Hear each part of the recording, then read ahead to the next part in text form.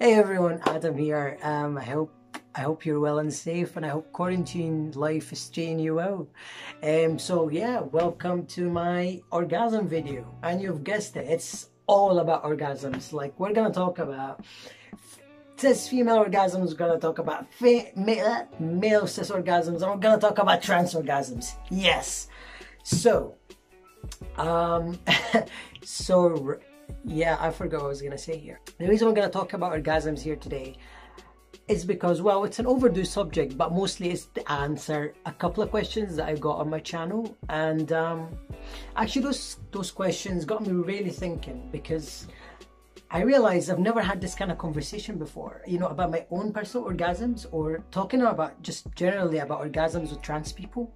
I never thought to go and ask another trans person if they are going through the same, or, you know, or they're going through something different, and maybe if we share, maybe we'll know something we didn't know before. And thank you to the person who asked the questions, because they are important to discuss and answer. I understand why as a trans community we don't talk about these things very often, and it's because it's your private parts. You deserve to have it, you know, private.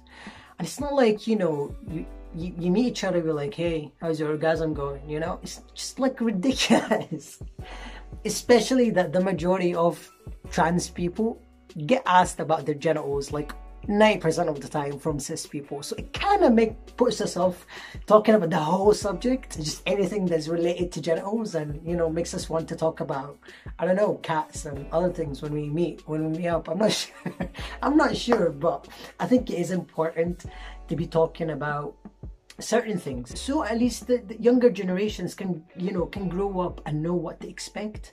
Because right now it's all doom and gloom. You know, you don't know, are you getting orgasm, are you gonna die when you have surgery, you know, is your genitals look normal? You know, it's just so many questions out there, and the lack of answers kind of put the trans community in danger, really, because they're not able to go ahead and just be themselves. There's so many stressors and so many things on their mind that they're not sure of. None of us know anything before we start. So I'm gonna start with the second question, guys, just because it's a little bit more straightforward than the first question.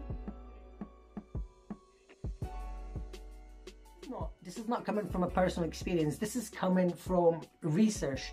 In fact, a lot of studies, numerous studies been done on female cis orgasms, male cis orgasms, just cis bodies in general.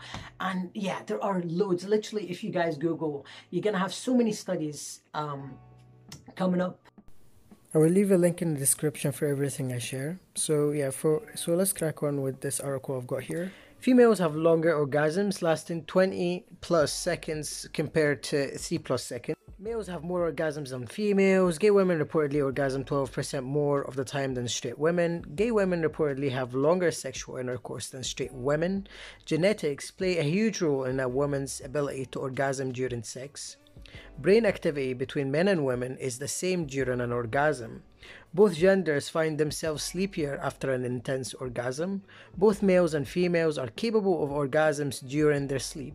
Males are capable of non-ejaculation. Here is another article from the Medical News Today, and it also says that female orgasm typically lasts longer than male, an average of around 13 to 51 seconds. Yeah, I told you it's gonna be more straightforward. If you're asking me to tell you from a personal experience, then this is where we kinda go in the wrong, man. Okay, let me explain. A lot of folk think that, you know, trans people live both lives at some point or another, you know, just because we're born into one and then we transition into another, you know, so we kind of lived both worlds, which is true to some extent. We never experience both bodies organically. Take me, for example. Even though I was born in a female body, I really have no idea what a female orgasm is. I never felt or treated my body the same way a cis female would. But wait, I don't actually know what a male orgasm is either. Do you? I'm not really, I don't know why I asked you, but I don't know what a cis male orgasm is either. My penis and testes are simply man-made. They got cut and chopped, and you know, a lot of things happened. And although I'm very, very happy with them, it does not make them biological. So really, I have no idea what cis dude feels when he orgasms. Like, yeah. Hang on. So if you've never had female orgasm and you've never had any male orgasm, what the hell? Then what kind of orgasms are you having? Trans orgasm. Did you make this up? Maybe. Anyway, that doesn't really matter. It doesn't matter if I've made it up or not, right? As long as it makes sense. Ow. Yeah, I made this up. Wait, where's the other one? There's a few ones. So let's start with the definition that I just made up. So here we go. Trans orgasms are orgasms experienced by transgender individuals, including non-binary folk, regardless of the body they are experiencing to have said orgasm. Trans orgasms is not just one kind, it is as unique as the person having them. And this brings me, guys, back to the first question very nicely. Further explanation from the author of the questions were posted, and they said that what they mean by post-op and pre-op is just the hormone changes. So pre-op means pre-hormone therapy, post-op means after hormone therapy. But the fact is, I'm gonna talk about all stages. Stage number 1 would be orgasms using the body I was born with, unaltered by hormone therapy or any surgeries. This is the stage where I'm a little bit sketchy on. My dysphoria was so severe because I couldn't, handle using this body in anything at all. I really, if I could not touch my own body, I would have. Except I was inside it, so it was hard. Like literally, if I could jump out of my body at that time and not be in it, and be just naked, like so naked, I would go for it. So this stage, I sadly never had any sex or experienced orgasms because I just hated my body, So I personally don't know a lot about this stage, but I want to explain something. Other trans people might have explored this stage very well and explored their bodies well before hormone or any surgical treatment. But that's not to say that a trans man using their body before hormone therapy will experience orgasm the same way a cis female person would.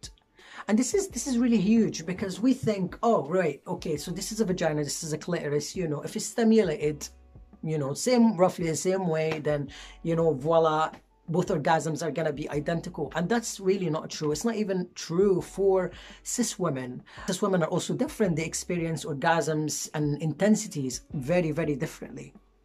And being a trans man and having a different perspective of the world and having a different experience of our body, totally different from cis women, will make us experience orgasms a little bit different. All right, let's talk about second stage, orgasms experienced with the body you are born with, altered by hormone therapy alone, aka T-penis. Here is a quick definition for those who don't know what a T-penis is.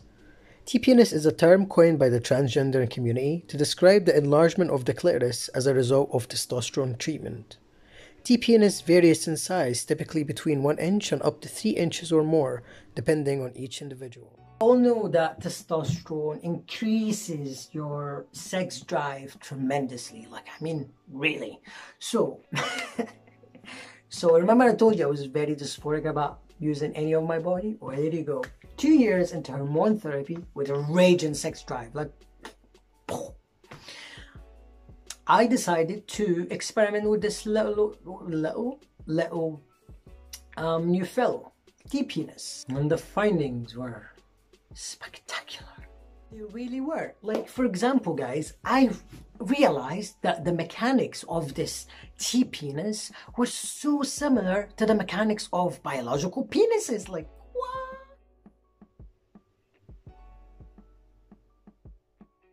For example, you wouldn't jerk it off the same way you would do a clitoris. You would do it as a biological penis. This is your T-penis, right? And you would go up and down. You wouldn't stimulate it the same way you would stimulate a clitoris. Allow me to blow your mind away. Did you know that all male bodies started off with a clitoris? Geneticists have discovered that all human embryos start life as females, as do all embryos of mammals. About the second month, the fetal tests elaborate enough androgens to offset the maternal estrogens and maleness develops. I will put a link down in the description below. It's actually pretty interesting. It also talks a little bit about orgasm. Here's what it says on the tin. You know what I mean? It's exactly what it said. When I'm not turned on, it had like, you know, normal size, okay? And then when I got turned on, it kind of like, and it sometimes will go 2 to 3 times its normal size. Another spectacular observation, I can only orgasm once per session. What I mean by that is that I never experienced multiple orgasms. I don't really know what that is. I mean, I know it's multiple orgasms, but I don't know what that feels like because I've never had it before. You know, once I come, I can't just like continue. No, like biological males, I have to start all over again. You know, I'll have to warm up again till I get myself hot and bothered and, you know, get my T-penis up and running and all of this. And, you know, I can have sex again and now I can come again. But I cannot come twice in the same session. Do you know what I mean? Now, moment of truth. What was my orgasm like? I bet you want to know, right? Let me just clarify. My orgasms on testosterone before surgical treatments was, I mean, yeah, it was intense. I think, were they long? No. No. Like a few seconds, 3, 4. I mean, God, I don't know. I wasn't putting a timer on it, but I don't think it was like a long, you know, endless. I remember them being quite short. It's like, you know, that was like. So yeah, how many seconds were that? Anyway.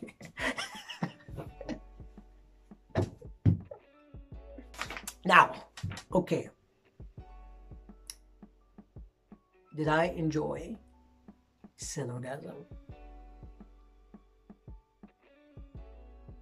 You're gonna be disappointed. No, not really. I mean, it was nice, and having that mini penis was great. It was the closest thing that I have had to a real penis.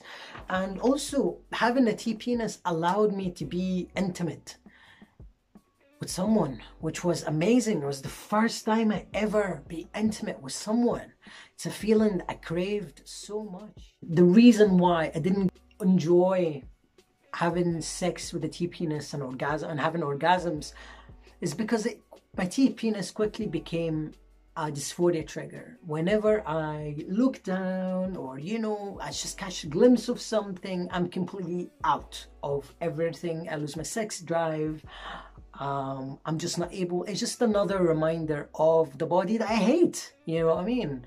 So I guess having a mini penis was nice at the start because it was different, but then it quickly grew to be a reminder of my dysphoria. So I didn't like those orgasms very much. But you know, guys, I just really want to remind you of something that I think is super important. You've now heard my experience of not having orgasms before hormone therapy or surgeries. You've also heard me talk about my T-penis orgasms and how much I didn't quite like them. I would like to remind you that this is not the experience of every trans person that have gone through this. In fact, there's so many trans men out there that love their T-penis, they love their T-orgasms, excuse me, and, you know, don't mind having the T-penis at all. Like, this is what they choose to go on with for their entire life. So we have to respect all these choices.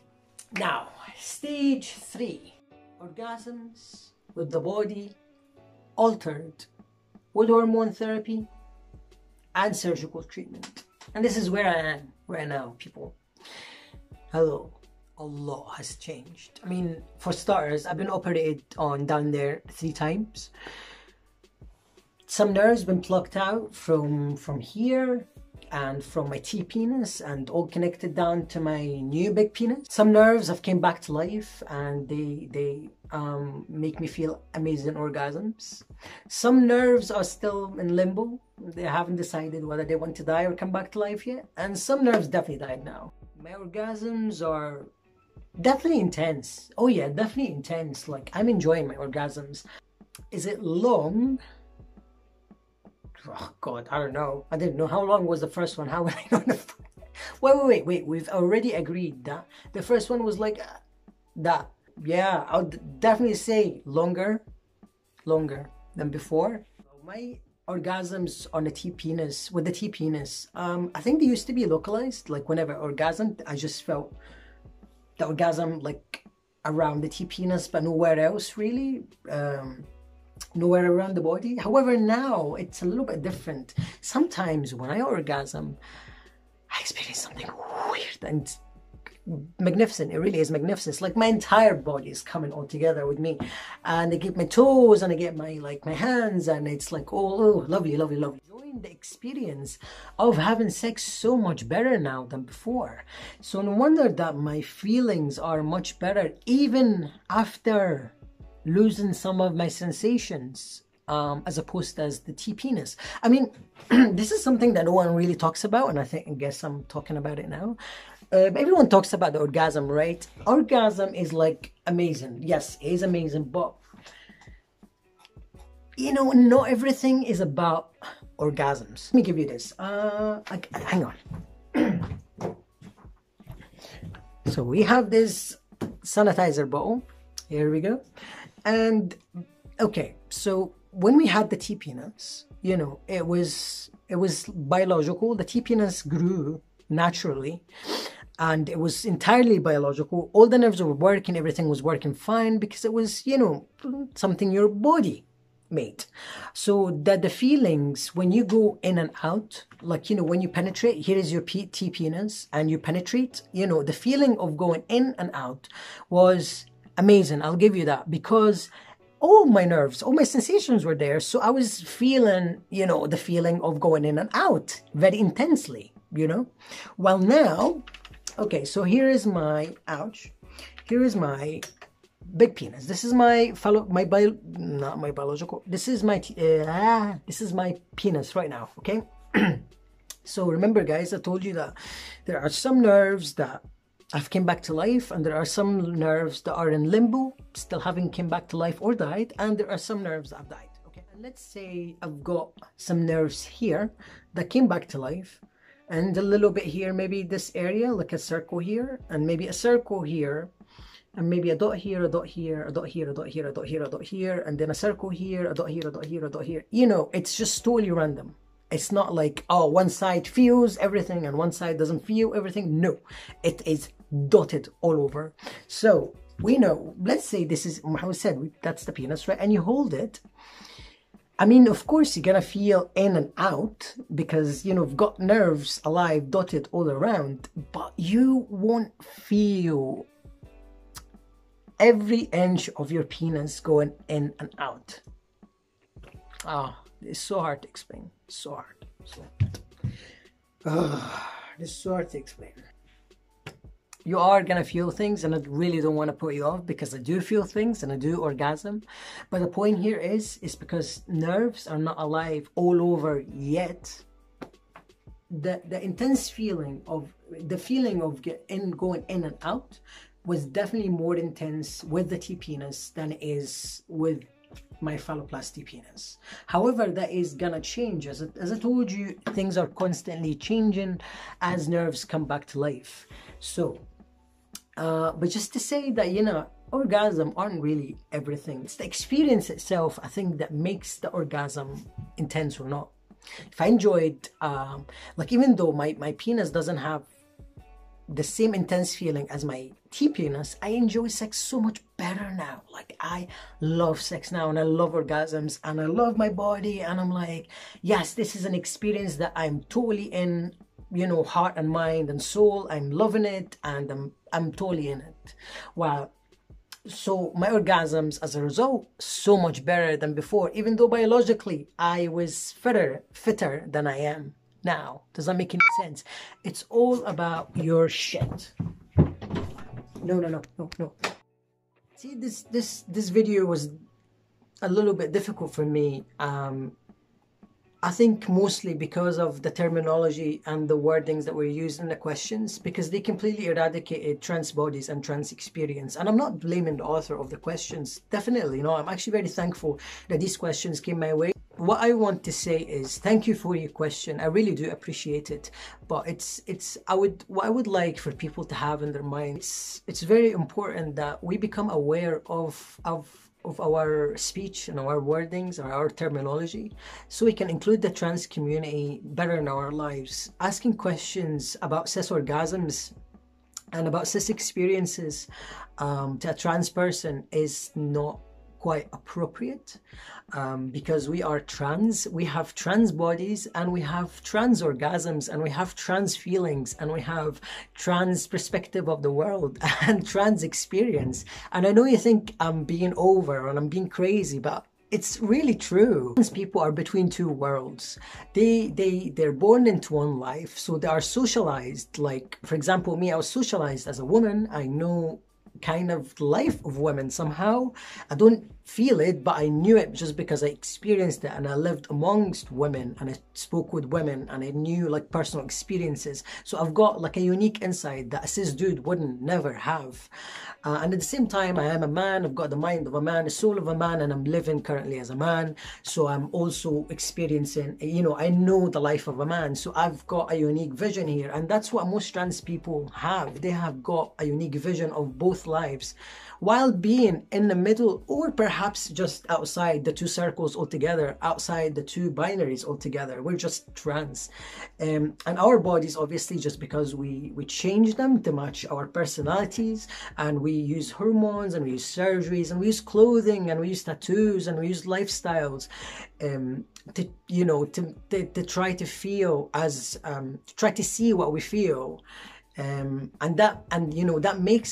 makes our bodies trans, and that makes our feelings trans, and that makes our brains trans, and makes our experience of the world trans, and certainly, most certainly makes our orgasms trans. I'm trying to tell you, orgasm is less physical and it's a lot more mental than you think it is.